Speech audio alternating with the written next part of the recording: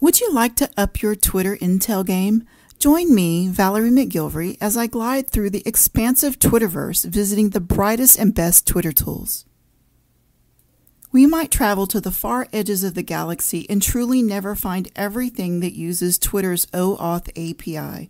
The number far exceeded 1 million a long time ago. Because the numbers are astronomically high means that for every paid app, there are several more with the same features that are completely free. And since on most days I barely have 2 gears and a washer to rub together, we'll be covering only free tools. Also, Twitter's updated rules in 2020 require anyone using apps or sites to be logged into their Twitter account. If you don't want to use your personal Twitter, just create one for research. To get started, let's take a look at tweetstats.com, which is pretty simple. It displays metrics and colorful graphics, which is nice if you're going to create a report, and it's not complicated to use. This sneaky tool shows you how many fake followers someone has. Obviously, if you see thousands of followers of an account have only one follower, created within the last month or two and possibly from Asian countries, most likely they bought their popularity in bulk, and if you want to show the world they probably got their followers from Fiverr, use Twitter Audit. Now let's take a look around spoonbill.io.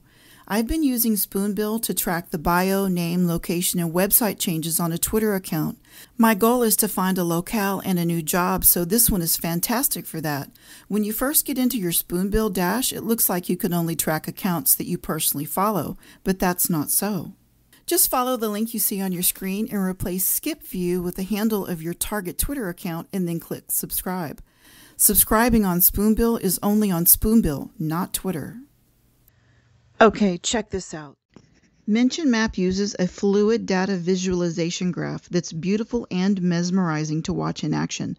This site only measures the most recent 200 tweets, retweets, or hashtags, so if you're using it to track activity between accounts, you'll want to visit often, but seriously, I doubt that's an issue. Currently, the full features of this site are completely free. TweetBeaver solved a lot of Twitter analytics issues for me. Many of the meta searches it provides actually were tasks that were a bit frustrating to do on Twitter, and then the info populated from my searches wasn't displayed in a format conducive for OSINT reports. There are 16 tools to obtain intel, including location tags associated with the profile.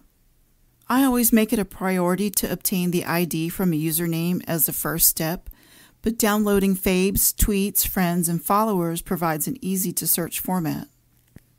The next stop on our road of stars is TweetBinder.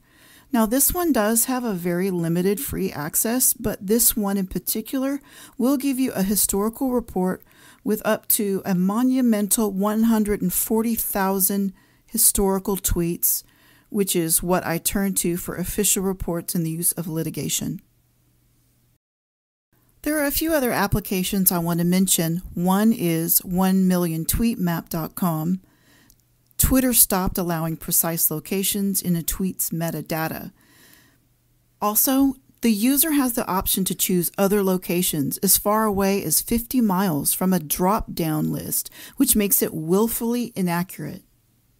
My final words are that none of these tools tag the type of platform or device a user tweets from, which is helpful.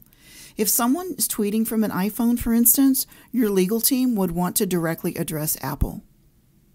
Do you have a favorite Twitter tool? Let us know in the comments and don't forget to subscribe. Until next time, this is Houston signing out.